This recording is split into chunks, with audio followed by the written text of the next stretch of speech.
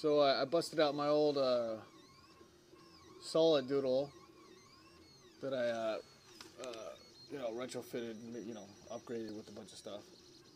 This thing is amazing, man. I just got this guy.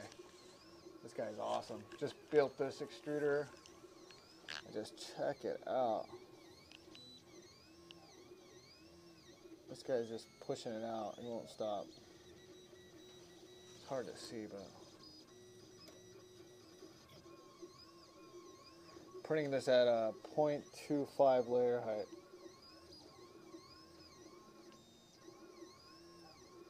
Wow. Well, he just won't stop.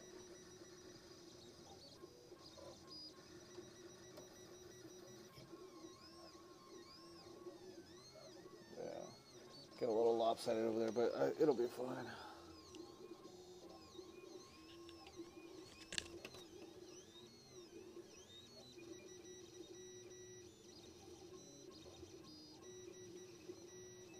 Show you guys something else real quick.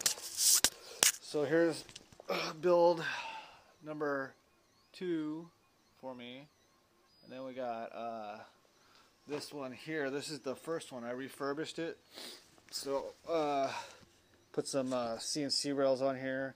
Got maker slide for the X carriage, right?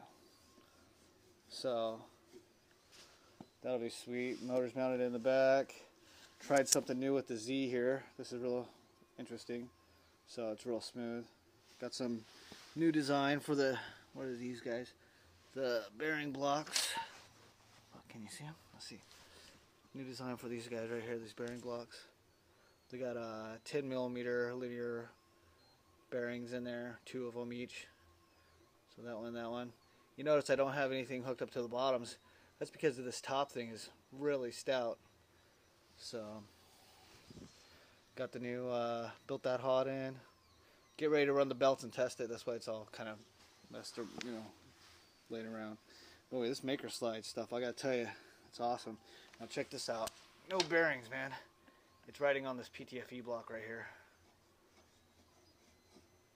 That's not how the final build will be, but it'll be good. So if you notice on this one, I've got open builds on 80/20 1-inch, but I'm going to change these to maker slides and then make the X this. So anyway, thanks for your time, guys. These are awesome. You need to get one of these ASAP for real. Right on, right on. Peace.